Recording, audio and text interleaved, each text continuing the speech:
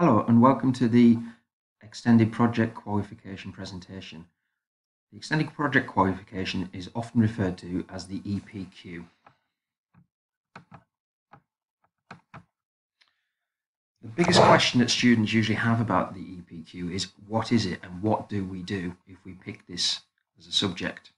First of all, the EPQ is a chance for you as a student to pick something that you want to study. It has to be something that is of interest to you.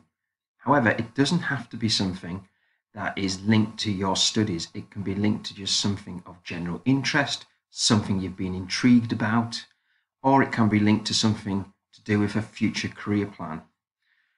And in the EPQ, what you do is, after you pick your area of interest, is that you design and draft a title for yourself. You come up with your own question, and it has to be a question that will enable you to research it and lead you to evaluating and coming to a conclusion about your chosen topic.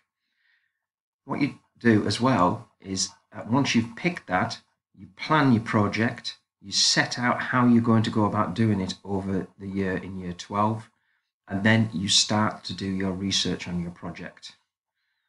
Based on that research, you write up your research, evaluating your information and coming to a conclusion. At the end of your project, you do a short 10-minute presentation, which I know worries lots of students, but it really isn't anything to worry about, because this short presentation is a chance for you to show your fellow colleagues in your class, plus whoever your class teacher is, how you went about doing your project, what difficulties you had with it, how you overcame those difficulties, and how you ended up delivering your project and what your final conclusion was. Throughout the project, you also have to keep a log to show how you've researched and how you've worked and how you've overcome difficulties, and it also shows you how you went about delivering your project as well.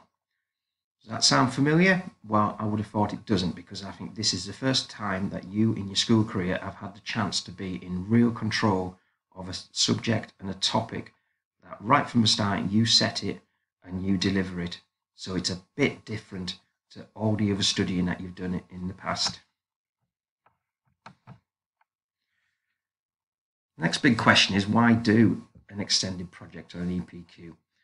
There is a basic answer to that, which is shown on this slide, and that is that if you want to do the EPQ, it is graded, obviously, from A star to E, but it is also linked to what are called UCAS points. So if you do want to be somebody who's applying to university, the EPQ can give you points towards an offer from certain universities. And you can see on this slide that the points are there. And obviously, the higher the grade you get, the higher number of UCAS points you get.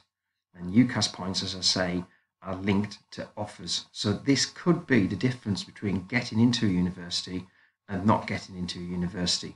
But it could also help you not have to get such a high grade in some of your main other subjects to fit an offer from a university. Apart from that as well, lots of universities and lots of people who offer higher level apprenticeships and employers like to see students who've done an EPQ, because all the skills that you've used in delivering your EPQ are very attractive to employers and to universities, because what you are showing is the skills that they often want you to have to be able to complete their courses or work for them in a successful way. As I said, it could be a good thing to do apart from getting UCAS points and apart from getting another qualification at a good grade, because of these skills that you develop. You will spend your time doing the EPQ developing really useful skills. It also will show potential employers or universities that you have the ability to organize yourself, meet deadlines, set yourself a target of what to do, and deliver it as well. And on this slide, this just shows you the different skills that the project is assessed on. These are the assessment objectives and how we come to a decision about what grade you finally get. So you have 4 assessment objectives. The first one is about how you manage the project, how you identify it, design it, and come up with a plan to carry out the project. The second assessment objective is how you use the resources. How do you research? Which ones do you pick and choose? How do you analyze information and data? How do you analyze different types of sources to be able to come to assessment objective 3, which is how you develop and realize your project. In other words, what is it that you produce? What is it based upon? And the final assessment objective, which is where the presentation comes in as well, is about how you evaluate how well your project went about, how well you delivered it as well.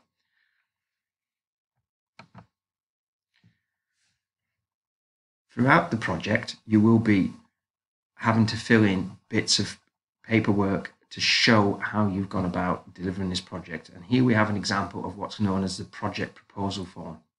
And this is the first stage.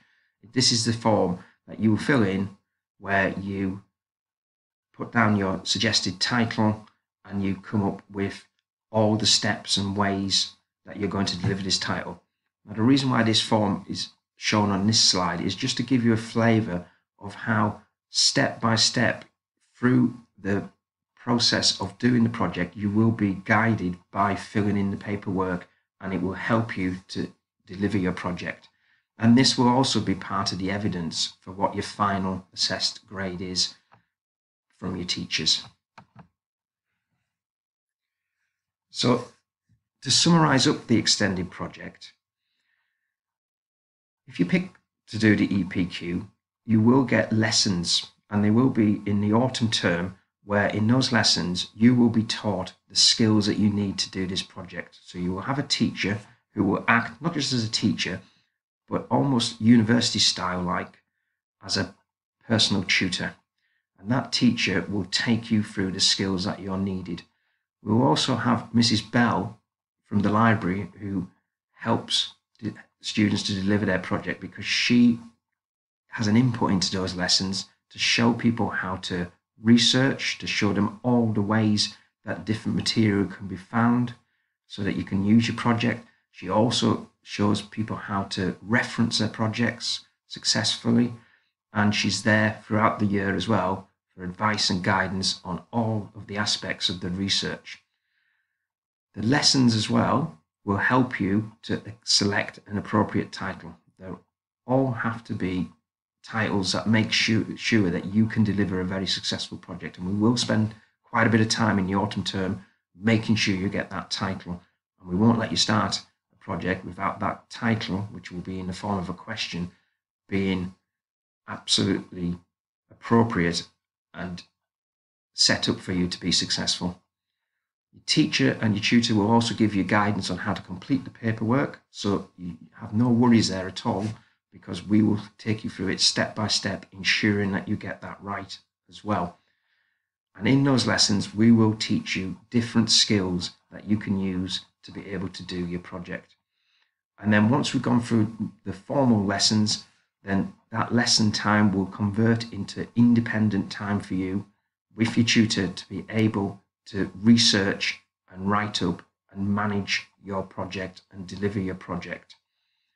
And right towards the end of year 12, when we need to get the project finished, then after you've submitted it, you will also get support from your teacher to be able to do the presentation, and then, as I said earlier, to do the presentation just to the class. So there's nothing to worry about there. You're not going to be made to do a presentation to the whole school or loads of different people. It will be to the class, and it's a really important skill for you to be able to develop, that you can deliver that presentation.